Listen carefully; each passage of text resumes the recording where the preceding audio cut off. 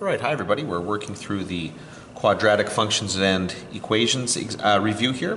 This is question 20. It says solve the following problems indicating all equations. Complete the square to solve for the maximum and minimum problems. Okay, so basically we're just going to solve these word problems here.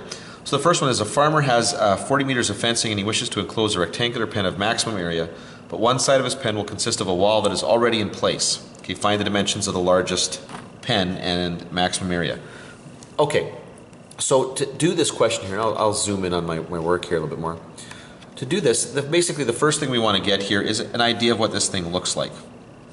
So this will be x, this will be y, there's my other x here. So I know that 2x plus y has got to equal 40 for 40 meters of fencing.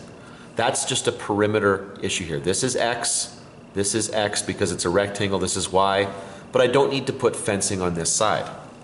But the thing that I want to maximize here is area. Okay, so area is equal to x times y. Now the reason I've moved it over a little bit here is because I need to get rid of one of these variables here. To complete the square, I need to have this expression in terms of just one variable. So I go back to my equation about on perimeter here, and I'm going to solve for one of those variables. I'm not going to solve for y. So y will equal negative 2x plus 40. Okay. And when I plug that in, I'll get x times negative 2x plus 40.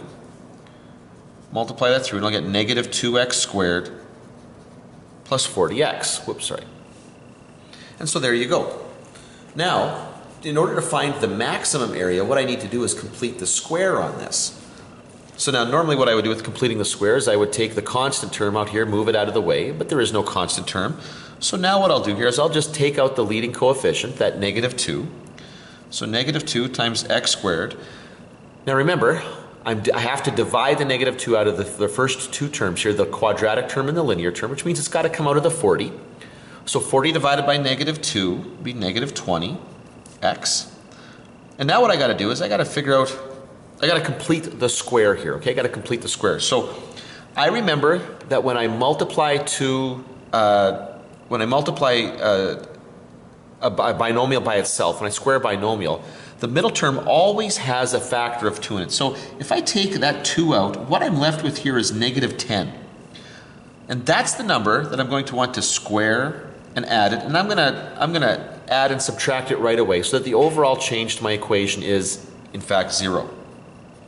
I will take the negative term out, so negative 2x squared minus 20x plus 100. I will take the negative 1 out because remember I'm trying to complete the square here, and if I've got a perfect square trinomial, that last term will always be positive. But to get the negative 100 out, I have to multiply it by the leading coefficient of negative 2, so this will become plus 200. And then this factors down to get negative 2 times x minus 10 squared plus 200. Now, remember that this, I'm going to come back here, this is A.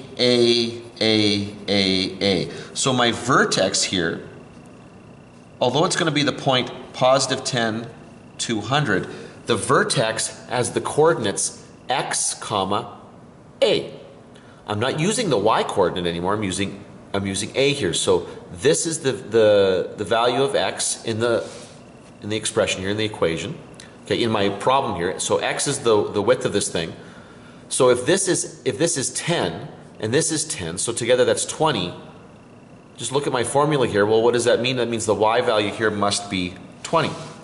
So the width is 10, the length will be 20, and then when it asks for the maximum area, well, remember that the vertex here, this parabola opens down. I can tell because it's negative out front, it opens down.